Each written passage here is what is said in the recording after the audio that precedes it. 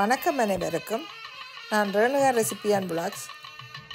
இன்றைக்கு நாங்கள் எங்கே நிற்கிறோம்னு சொன்னால், கனடாவில் இப்படி ஒரு கொலு வச்சு நவராத்திரி கொண்டாடினமாண்டு இப்போ வியக்கக்கூடிய அளவு நல்ல பிரமாண்டமான ஒரு கொலு பார்க்கத்தான் போகிறோம்.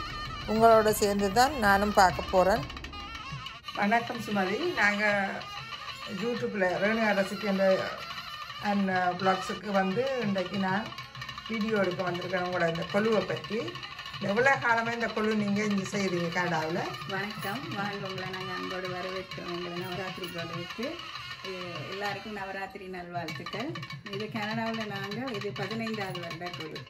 ஓ, நான் போன வருஷம் தான் நான் இன்ஸ்டாகிராம் எனக்கு பார்த்து ஞாபகம் இருக்குது. இந்த மச்சாலும் பதில் சொன்னாப்பெல்லாம் வந்துடுறாங்க. வாங்க வாங்க, உங்களை நாங்கள் அன்போடு வரவேற்கிறோம். இது ஒரு தீமேட்டிக் கொலு. கனடாவை பொறுத்தவரையில் நிறைய பேருக்கு இந்த சைவ சமயங்கள் விஷயங்கள் தெரியாதனால நாங்கள் ஒரு தீமாவே கதை சொல்கிற மாதிரி இந்த கொலு அமைக்கிறது வழக்கம். ஒரு வருஷம் மாற்றி மாற்றி செய்கிறீங்களா? மாற்றி செய்வோம். இந்த முறை வந்து நலம் தரும் நவராத்திரின்னு சொல்லி ஒரு 15 கான்செப்ட் வச்சுருக்கோம். ஓகே, இது உங்களை வரவேற்கிறாங்க கொலு.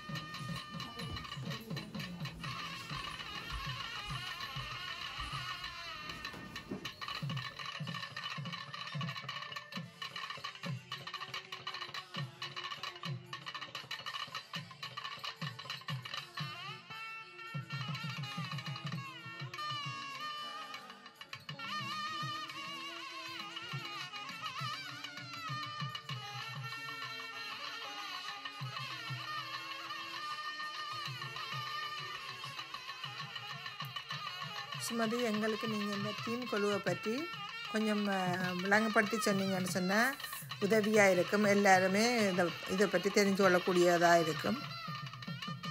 இதை சொல்கிறது பாரம்பரிய, அதாவது சம்பிரதாய கொலு அப்படின்னு சொல்லி நீங்கள் என்ன தீம் வச்சாலும் இந்த சம்பிரதாயப்படி ஒரு கொலுப்படி அமைச்சு கொலு வைக்கணும். இது வந்து நாங்கள் சம்பிரதாயப்படி 9 படி அமைச்சு இந்த முறை கொலு வச்சுருக்கிறோம். மேல் 10வது படியில் வந்து தெய்வங்கள் நடுநாயகமாக திருவாரூர் தியாகராஜரையும் கமலாம்பிகையும் வச்சுருக்கிறோம். இந்த பக்கம் பார்த்தீங்கன்னா தட்சிணாமூர்த்தி, அது விஷ்ணுவும் லக்ஷ்மியும். இந்த பக்கம் பார்த்தீங்கன்னா அது குருவாயூரப்பர், அங்கால இருக்கிறவர் ட்ரிப்ளிகனில் இருக்கிற பார்த்தசாரதி பெருமாளும் தாயாரும். இந்த ஒவ்வொரு பொம்மைக்கு பின்னாடியும் ஓகே எல்லா கதைகள் இருக்கிறது. ஓகே, அது இதில் நடுநாயகமாக பார்த்தீங்கன்னா ஆனந்த தாண்டவம், நடராஜ பெருமானின் ஆண்டவ தாண்டவம். அது கைலாயத்தில் உள்ள அத்தனை பேரும் விஷ்ணு, பிரம்மா, தேவர்கள் எல்லாரும் அந்த தாண்டவத்தை பார்த்து மகிழ்றாங்க. இது பார்த்தீங்கன்னா அர்த்தநாரீஸ்வரர், சிவனும் சக்தியும் ஒன்று என்று. அடுத்தது வந்து கம்பாநதி காமாட்சி அல்லது மாவடி அம்மன், ஏகாம்பரேஸ்வரர், ஏலவார் குலலி என்று சொல்லக்கூடிய மண்ணாலான ஸ்தலம், பஞ்சபூத ஸ்தலத்தில் மண் ஸ்தலம் காமாட்சி அம்மன். இது பாண்டுரங்கன் ரக்குமாயன்னு சொல்ல பெருமாளின் இன்னொரு கோவில். இதுதான். அடுத்து பார்த்தீங்கன்னா பாட்கடல்நாதர்னு சொல்கிறது விஷ்ணு பாட்கடலில் இருக்கிற காட்சி. அது பார்த்தீங்கன்னா ஸ்ரீரங்கத்தில் உள்ள ரங்கநாத பெருமாள் சயன கோலத்தில் இருக்கிறார். இந்த நடுநாயகமாக வந்து இந்த நவராத்திரி தேவியர் மூவரையும் வச்சுருக்கோம். துர்கா லக்ஷ்மி சரஸ்வதி. அவங்களுக்கு விநாயகர் பெருமானையும் முருகப்பெருமானையும் 2 பக்கம் வச்சுருக்கோம். இது பார்த்தீங்கன்னா சுருட்டப்பள்ளி சிவன் அப்படின்னு சொல்கிறது. இது ஒரே ஒரு கோவிலில் தான் அம்பாள் மடியில் சிவன் படுத்திருப்பார். அதுக்கு என்ன விசேஷம்னு பார்த்தீங்கன்னா அந்த பிரதோஷம் அந்த காலத்தில், அதாவது பாட்கடலை கடைஞ்ச போது ஆலகால விஷயத்தை உண்டார் இல்லையா சிவபெருமான், அந்த ஒரு செகண்ட் ஒரு சனம் வந்து அம்பாள் மடியில் சாஞ்சாரம். அதுதான் அந்த சுருட்டப்பள்ளி சிவன் அப்படின்னு சொல்கிறது. இது வந்து ஆந்திரா பார்டர், தமிழ்நாடு ஆந்திரா பார்டரில் இருக்கு. ஆந்திராக்குள்ளே தான் வரும், ஆனால் தமிழ்நாடு பக்கத்தில். நான் பார்த்தேன் இன்ஸ்டாகிராமில் வந்தது.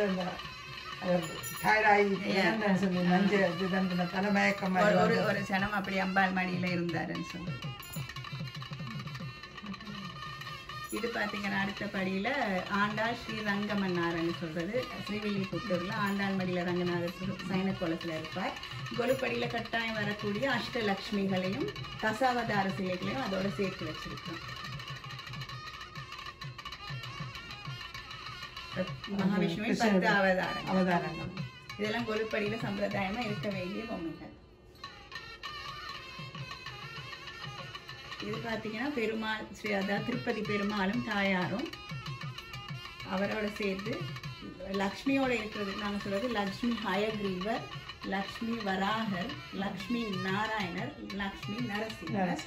அதோட பார்த்தீங்கன்னா ஆழ்வார்கள் 12 பேரும். நம்ம சைவத்தில் 63 மாதிரி மங்களாசாசனம் பாடுங்க 12 ஆழ்வார்களும் இருக்கிறாங்க. இந்த பக்கம் பார்த்தீங்கன்னா 4 வேதங்களும், சிவனை வழிபட்ட 4 வேதங்கள்,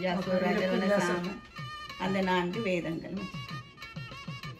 இப்போ அடுத்த படியில் நீங்கள் பார்த்தீங்கன்னா கிருஷ்ணரோட கதைகளை வச்சுருக்கிறோம். அதாவது ராதா கிருஷ்ணா, மீரா, ஆண்டாள், கிருஷ்ணர், குட்டி கிருஷ்ணர், வெண்ணெய் தாலி கிருஷ்ணர், அந்த மாதிரி கிருஷ்ணர் இந்த இது வைக்கப்பட்டு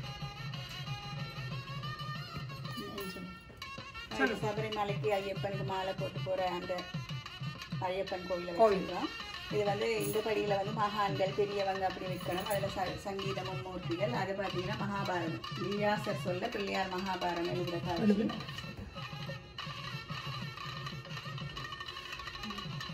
இது வந்து ஆஞ்சநேயர், பஞ்சமுக ஆஞ்சநேயர், குபேரர், குபேரலட்சுமி, சாய்பாபா, குருவாக இருக்கக்கூடியவர்கள்லாம் இந்த படியில் வருவாங்க. இதில் பார்த்தீங்கன்னா காமதேனு, புத்தர், காந்தி, அந்த மாதிரி பெரியவங்க வருவாங்க. இது பிள்ளையார். இந்த ஒரு படியில் எல்லா இடத்துலையும் பிள்ளையார் வைக்கலாம்.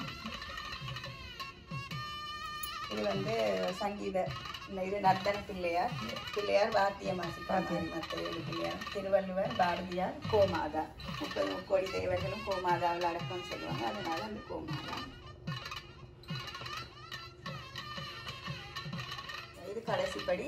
இதில் வந்து சம்பிரதாய முறைப்படி மரப்பாச்சி பொம்மை, செட்டியார் தாத்தா, செட்டியார் அம்மா அவங்க வந்து தானியங்கள் மறை இந்த தலையாட்டி பொம்மை தான் இல்லையா? தஞ்சாவூர் தாத்தா பாட்டி. இது தலையாட்டி பொம்மையில் வராது, செட்டியார் செட்டியார் அம்மா. இதுதான் தலையாட்டி பொம்மை ராஜா. வியாபாரம் செய்கிறவங்க தானியங்களை மண்பானையில் வியாபாரம் செய்கிறாங்க.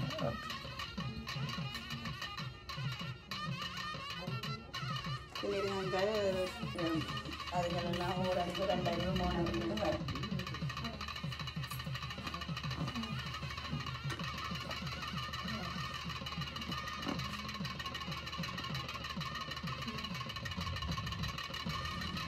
அடுத்த கான்செப்ட் வச்சுருக்கோம். இது வந்து காலதேவி கோயில் மதுரையில் இருக்கிறது. அங்கால போகணும். 27 நட்சத்திரங்கள், 12 ராசி, 9 கிரகங்களுக்குரிய கோயில். உங்களுக்கு காலம் நேரம் சரியில்லைன்னு சொன்னால் நீங்கள் அந்த கோயிலுக்கு போகலாம். இப்போ அந்த காலத்தை அந்த தேவிகிட்ட நான் போய் வழிபடும் போது இந்த கால பிரச்சனைகள் எல்லாம் எங்களுக்கு தீர்த்து வைப்பாங்க. அப்போ நான் அதுக்காக நவகிரக செட் வச்சுருக்கோம். இது வந்து சூரியன், சந்திரன், செவ்வாய், புதன், குரு, சுக்கிரன், ராகு, கேது, சனி.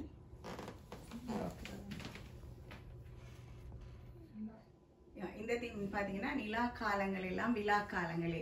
நிலா காலங்கள் எல்லாமே விழா காலங்கள்னா ஒவ்வொரு பௌர்ணமியும் எங்களுக்கு வந்து பூசை நாட்கள் தான். அப்போ அதால ஒவ்வொரு நிலாவும் எங்களுக்கு பூசை வாரப்படியாக நான் நிலா காலங்கள் எல்லாம் விழா காலங்கள் என்ற ஒரு டைட்டில் கொடுத்து இந்த நடுவில் பார்த்தீங்கன்னு சொன்னால் திருவண்ணாமலை கிரிவலம் வச்சுருக்கோம். இதையே நடுவில் வச்சுருக்கோம்னு சொன்னால் 12 மாத பௌர்ணமிக்கும் இது கிரிவலம் போவாங்க. 14 கிலோமீட்டர் அஷ்டலிங்கங்களை சுற்றி இந்த மலையை சுற்றி அண்ணாமலையார் உண்ணாமலை அம்பிகை உள்ள திருக்கோயில் தான் இது. பஞ்சபூத ஸ்தலத்தில் நெருப்புக்கான ஸ்தலம். இது ரொம்ப விசேஷம். அதனால அதை நடுவில் வச்சுக்க 12 மாதமும் இந்த கிரிவலம் நடக்கும். அதே மாதிரி சத்யநாராயண பூஜையும் 12 மாதமும் செய்வாங்க. 12 பௌர்ணமிக்கும் சத்யநாராயண பூஜை பண்ணுவாங்க. அதனாலையும் அதை வச்சிருக்கிறோம். இந்த பக்கம் 12 மாதமும் செய்வாங்க. அதனால இல்லை எந்த கோயிலையும் வைக்கலாம். வீடுகளில் எல்லாமும் இது செய்யலாம். இது 12 மாதமும் நடக்கிறதால நடுவில் வச்சுட்டு தமிழ் மாதப்படி நீங்கள் பார்த்தீங்கன்னு சொன்னால் சித்திரை தான் 1வது மாதம். அப்போ சித்ரா பௌர்ணமி நாங்கள் செய்வோம். சித்திரை மாதம் வர பௌர்ணமி சித்ரா பௌர்ணமி. அது சித்திரகுப்த நாயனாருக்கு. அடுத்து பார்த்தீங்கன்னா வைகாசி விசாகம், முருகப்பெருமான், கார்த்திகை பெண்களோட இருக்கிற அந்த சரவண பொய்கை. ஆனி உத்திரம், அதாவது ஆனி மாத பௌர்ணமியில் ஆனி உத்திரம் நடக்கும். சிதம்பரம் நடராஜ பெருமானுக்கு எல்லா நடராஜருக்கும் அபிஷேகம் நடக்கும். அதே மாதிரி மார்கழி மாதம் வார திருவாதிரையும் நடராஜ பெருமானுக்கு தான். அதனால நாங்கள் ஆனி உத்திரமன் மார்கழி திருவாதிரையை அங்கே வச்சிருக்கிறோம். அடுத்து பார்த்தீங்கன்னா ஆடி மாத பௌர்ணமி வந்து ஆடி தபசு அப்படின்னு சொல்றது. அதாவது அம்பாள் ஊசி முனையில தவம் இருந்து பெற்றது. இது வந்து ஆடி தபஸ்ல காமாட்சி தான் இருக்காங்க, மாங்காடு. ஆனா அந்த பூஜை நடக்கிறது வந்து சங்கரன் கோயில், கோமதி அம்பாள் தான், சங்கர நாராயணன் கோயில்ல. மாதம் வார பௌர்ணமி, அதாவது அன்னத்தை சமைச்சு சிவலிங்கம் முழுக்க அன்னாபிஷேகம் செய்து அதை பிறகு வலிச்சு நதிகள் கடல்ல கொண்டு போய் விடுவாங்க. அத்தனை ஜீவராசிகளும் சாப்பிடணும்னு சொல்லி அதை சொல்றது ஐப்பசி அன்னம்னு சொல்லி அன்னாபிஷேகம். திரும்ப கார்த்திகை மாதம் வர பௌர்ணமி கார்த்திகை விளக்கீடு. அது திருவண்ணாமலையிலே தான் ரொம்ப விசேஷம். எல்லா இடமும் நடந்தாலும் திருவண்ணாமலை தான் ரொம்ப விசேஷம். அது அந்த தீபம் தான் இங்க வச்சிருக்கோம், திருவண்ணாமலை தீபம். அடுத்து பார்த்தீங்கன்னா தை மாதம் பௌர்ணமி வந்து தைப்பூசம். இது வந்து பழனியில் உள்ள ராஜ அலங்கார முருகன். பழனியில் 2 அலங்காரம், ஒன்று ஆண்டிக்கோலம், ஒன்று ராஜ அலங்காரம். இது ராஜ அலங்காரம். தைப்பூசத்தில் இவருக்கு காவடி எடுத்து கொண்டாடுவாங்க. இது பார்த்தீங்கன்னா மாசி மாதம் வர மாசி மகம் வந்து எல்லா கோயிலையும் தெப்போற்சவம் நடக்கும். அதாட்சாயணி அவதரித்த தினமும் சொல்லுவாங்க. இது வந்து சென்னையில் உள்ள காளிகாம்பாள். இவங்களுக்கு தெப்போற்சவம் ரொம்ப விமர்சையாக நடக்கும் இந்த மாசி மகத்தில். இது பங்குனி உத்திரம்ன்றது எல்லா தெய்வ திருமணங்களும் நடைபெற்றது. அதாவது சிவன் இந்த சிவன் பார்வதி, விஷ்ணு லக்ஷ்மி, அபிமன்யு கல்யாணம் வரை நடந்ததில்லை. இதை நாங்கள் வச்சிருக்கிறது தெய்வயானை திருமணம். முருகப்பெருமான் தெய்வயானையை திருமணம் பண்ணினது. அதால் எல்லா திருப்பரங்குன்றத்தில் உள்ள எல்லா சுவாமிகளும் அங்கே இருக்கிறாங்க. இந்திராணியும் இருக்காங்க. ஏன்னா இந்திரண்ட மகள் தான் தெய்வயானை. நாங்கள் அடுத்த மெயின் தீமாக வச்சது வந்து நவராத்திரி. அதாவது நலம் தரும் நவராத்திரியில் 4 நவராத்திரி ஒரு வருஷத்தில் இருக்குது. நாமெல்லாம் விசேஷமா கொண்டாடுறது இப்ப நடந்துக்கிட்டு அது இல்லாம இன்னும் 3 நவராத்திரியும் இருக்கு. அதுக்கு கொலு வைத்து வழிபடுற வழக்கம் இல்லை. ஆனா அதை கொலு வடிவில் எப்படி காட்டலாம் எல்லாத்துக்கும் தெரியப்படுத்தணுன்றதுக்காக நாங்கள் அந்த கொலுவை அமைச்சிருக்கிறோம். இது வந்து புரட்டாசி மாதத்துல நடைபெற சாரதா நவராத்திரி துர்காலட்சுமி சரஸ்வதிக்குரியது. இந்த நடுநாயகமாக இருக்கிறது மனோன்மணி தாயார். இந்த 9 தேவியர்ல மனோன்மணி தான் முதன்மையானவங்க. இவங்களோட உண்மையா எங்க இருக்கிறாங்கன்னு சொன்னா மதுரையில உள்ள சொக்கநாதர் சந்நிதிக்கு பின்பக்கமா அது உள்ளுக்கே இருப்பாங்க. இவங்க மனோன்மணி, அது லக்ஷ்மி, இது அது சரஸ்வதி, இது லக்ஷ்மி.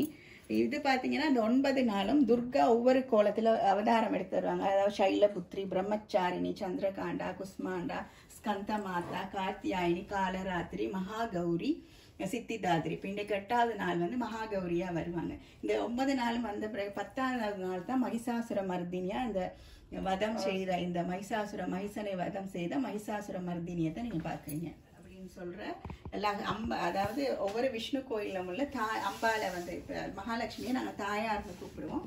இது வந்து ஒவ்வொரு 108 திவ்ய தேசத்தில் உள்ள முக்கியமான திவ்ய தேசங்களில் தாயாரின் உற்சவ கோலம். ஸ்ரீரங்கம் ரங்கநாயகி தாயார், அதாவது படிதாந்தா பத்தினின்னு சொல்லுவாங்க. திருக்கஞ்சி பெருந்தேவி தாயார், திருச்சானூர் பத்மாவதி தாயார், மயிலாப்பூர் ஸ்ரீ மயிரவள்ளி தாயார், திருவள்ளுவர் ஸ்ரீ கனகவள்ளி தாயார்னு சொல்லி ஒவ்வொரு அவங்களோட அலங்காரத்தோட இந்த 9 இதுக்கு சொல்றது நவஸ்ரீ தாயார் அப்படின்னு சொல்லி இது அப்படியே நாங்கள் சாரதா நவராத்திரிக்கு டெபிக்ட் பண்ணியிருக்கோம். முடியவும் தான் இந்த நவராத்திரிகள் வரும். இது புரட்டாசி மாத மகாலய அமாவாசை முடிஞ்சு அடுத்த நாளால் வார பிரதமையில தொடங்கி தசமியில முடிகிறது சாரதா நவராத்திரி.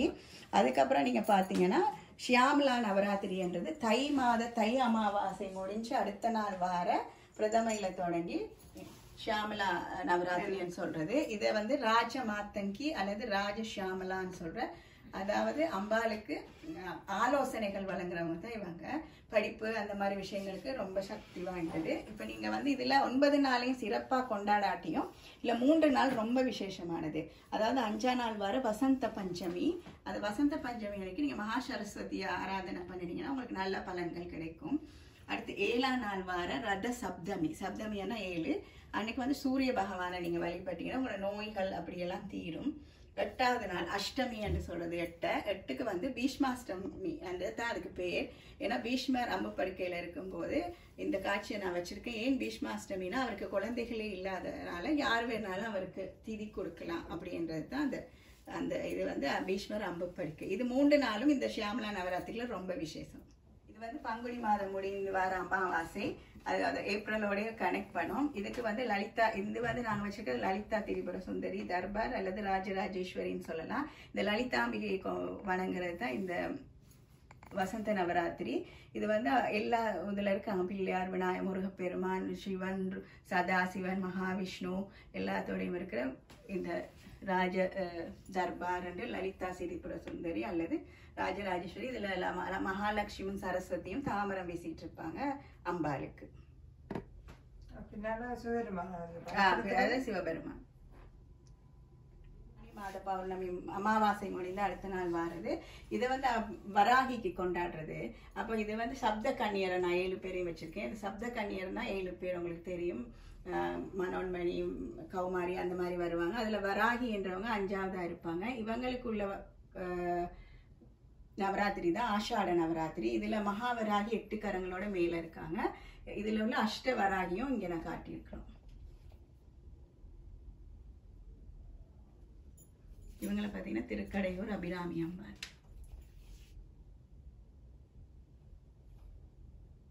தீம் வந்து மாரியம்மனின் 8 தத்துவங்க. இது மாரியம்மன். ஆடி மாதத்துல எல்லாம் அம்பாளுக்கு ரொம்ப விசேஷமா இருக்கும். அவங்களுக்கு 8 அஷ்ட மாரியம்மன்களும் இருக்கிறாங்க. இந்த அஷ்ட மாரியம்மனையும் தான் நாங்கள் இதுல வச்சிருக்கிறோம். இது இந்த முறை புதுசா வந்த புது பொம்மைகள். அஷ்டமா ஒவ்வொரு மாரி, அதாவது தேவ மாரியம்மன், மகா மாரியம்மன், வீர மாரியம்மன், அக்னி மாரியம்மன், தோய மாரியம்மன், பராமாரியம்மன், வீர சுந்தர மாரியம்மன், கௌமாரியம்மன். இது மாரியம்மன். இது சந்தோஷி மாதா, காமாட்சி அம்பாள். இது திருமணஞ்சேரி கோகிலாம்பாள். இது திருவானைக்காவல் அகிலாண்டேஸ்வரி. இது பாலாம்பிகை, காயத்ரி, காளி, விஷாலாட்சி, அன்னபூரணி வச்சிருக்கிறோம். முருகப்பெருமான் எல்லா குன்றுகள்லையும் இருப்பாரு. இது 6 முகத்தோட உள்ள சண்முகர். வள்ளி தெய்வசேனா சமேதராக இருக்கிறார் மயில் மேலே. பக்கத்தில் அம்மா அப்பாவையும் சேர்த்து பிள்ளையாரோட சகோதரரோட இருக்கிற அந்த சிலைகள். இது வந்து பர்வதவர்தினி அம்பாள், ராமேஸ்வரத்தில் உள்ள அம்பாள். அது பார்த்தீங்கன்னா மீனாட்சி, மதுரை மீனாட்சி. இது வந்து நடுவில் உள்ளது திரு பழமுதிர்ச்சோலை. இது சுவாமி மலை. இது வந்து மலேசியா முருகன். இல்லை மற்ற முருகன், அது கதிர்காமத்தில் வாங்கின முருகன். ஒவ்வொரு முருகனையும் நாங்கள் இதில் வச்சுருக்கிறோம். இதே மாதிரி இப்போ நாங்கள் ஸ்ரீலங்காவில் கொண்டு இருக்குது தானே நம்ம வந்து வச்சுருக்கிறோம். இந்த இடத்து இது வந்து ஒவ்வொரு நாள் ஒரு கோவில் வைப்போம். இதை நான் இந்த மாதிரி திருப்பதி கோவில் வச்சுருக்கிறோம். இது தேஞ்சூர் பெயிண்டிங் பெருமாள்ன்ற அவருக்கு. இப்போ இந்த புரட்டாசி மாதத்தில் அங்கே பிரம்மோற்சவம் நடக்கும் இந்த கரண்ட்டில். அது ரொம்ப விசேஷம். அது 10 வாகனத்தில் அவர் ஒவ்வொரு நாளும் ஏல பண்ணுவாங்க. அந்த 10 வாகனமும் தான் இந்த பிரம்மோற்சவம்னு சொல்கிறது. சந்திரபிரபை, சூரியபிரபை, அம்ச வாகனம், கஜ வாகனம், சேஷ வாகனம், சிம்ம வாகனம், அம்ச வாகனம், சந்திரபிரபை, கருட வாகனம், அனுமந்த வாகனம்.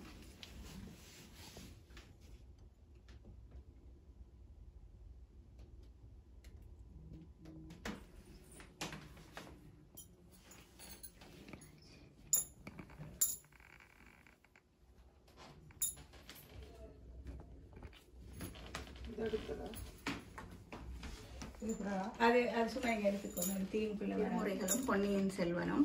இது வந்து பொன்னியின் செல்வன் செட். உங்கள் எல்லாருக்கும் படத்தில் பார்த்துருப்பீங்க. ஆனால் அதுக்கு முதல்ல என்ன நடந்ததுன்னா, இந்த திருமுறைகள்லாம் பாடிய இந்த நால்வர்கள் எல்லாம் பாடிட்டு போயிட்டாங்க. ஆனால் உலக மக்களுக்கு இந்த திருமுறைகள்லாம் கிடைக்கல. சிதம்பரத்தில் தான் இந்த திருமுறைகள்லாம் அங்கே பாதுகாத்து வைக்கப்பட்டிருந்தாங்க. ஆனால் குந்தவை தான் இந்த குனித்தபுரம் தேவாரத்தை கேட்டுட்டு யார் பாடினதுன்னு சொல்லி திரும்ப ராஜராஜ சோழன்ட்ட போய் சொல்லி அவர் வந்து நம்பியாண்டார், நம்பியை கொண்டு வந்து அது பெரிய ஸ்டோரி. அதுல இருந்து வெளிவந்தது தான் எங்கட இந்த தேவாரங்கள், திருவாசகம்லாம் வெளியில எடுத்த கதை. அதால சிதம்பரம், நால்வர்கள், பொன்னியின் செல்வன் செட்டையும் வச்சிருக்கோம். தமிழரின் பண்பாடும் பாரம்பரியமும் பண்பாடும் வச்சிருக்கிறோம். என்னன்னு சொன்னா, ஒரு ஊர் எல்லையில எப்பயுமே ஒரு அரச மரத்தடி விநாயகப் பெருமான் கோவில் இருக்கும். நீங்க பாத்தீங்கன்னா வீட்டு வாசல்ல நாங்க வளமையா, இப்ப எல்லாம் அது இல்லாம போயிட்டது, கோலம் போட்டு இந்த மாதிரி கலாச்சார முறையில் ஆடை அணிந்து ஒரு வீட்டுக்கு வர ஆக்களை நாங்கள் வரவேற்போம். பிறகு பார்த்தீங்கன்னா இந்த மாதிரி அரிசி புடைத்து மருவாமனையில் வெட்டி அறுத்து அம்மி அரைச்சி திருகையில் அரைச்சி இடித்து தான் சமையல் பண்ணுறது.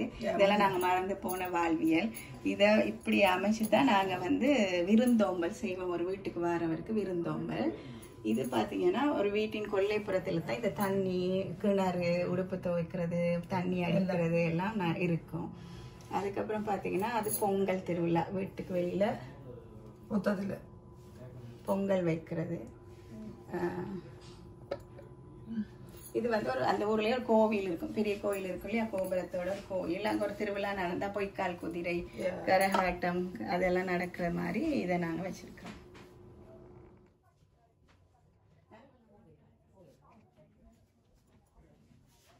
இந்து மதம் நான் இந்த கொலு தீமா முடிச்சிருக்கிறேன். என்னன்னா, எங்களோட இந்து மதம் வந்து ஆதியும் அந்தமும் இல்லாதது. அதாவது விநாயகர் பெருமானும் அனுமானம் உள்ள ஹாஃப் உள்ள ஒரு சிலை. அது ஆதி அந்த பிரபுன்னு சொல்றது, அது கிடைக்கல. இப்போ நான் இதை வச்சிருக்கிறேன். இதை வந்து ஆதிக்கு விநாயகர் பெருமானும், அந்தத்துக்கு அனுமானம். ஏன்னா அவருக்கு முடிவே இல்லை, சிரஞ்சீவி. இப்போ இந்த கொலுவின் படியும் எங்களோட இந்து மதம் வந்து என்னைக்குமே ஆதியும் அந்தமும் இல்லாதது. மிகவும் எளிதாகவும் அழகாகவும் தெளிவாகவும் விளக்கங்கள் தந்தமைக்கும், பிரசாதம் தாம்பூலம் தந்து உபசரித்தமைக்கும் சுமதிக்கு எமது மனமார்ந்த நன்றிகள். உங்கள் பணி தொடரட்டும். வாழ்த்துக்களும் பாராட்டுக்களும். மிக மிக அரிதான பொம்மைகள் எல்லாம் வச்சு இந்த கொலு அமைக்கப்பட்டிருக்கிறது. இந்த கொலுவை நீங்களும் பார்க்கணுமெண்டா இந்த மாதம் 16ஆம் தேதி மட்டும் வச்சிருப்பா. நீங்கள் சென்று பார்வையிடலாம். நான் டிஸ்கிரிப்ஷனில் வந்து அவளோட ஃபோன் நம்பரை போட்டு விட்றேன். நீங்கள் அவளுக்கு டெலிஃபோன் எடுத்து கேட்டு போட்டு போய் பார்க்கலாம். இந்த வீடியோ உங்களுக்கு பிடிச்சிருந்தா லைக் பண்ணுங்கோ, ஷேர் பண்ணுங்கோ, சப்ஸ்கிரைப் பண்ணுங்க. நன்றி, வணக்கம். மீண்டும் இன்னும் ஒரு காணொளியில் சந்திப்போம்.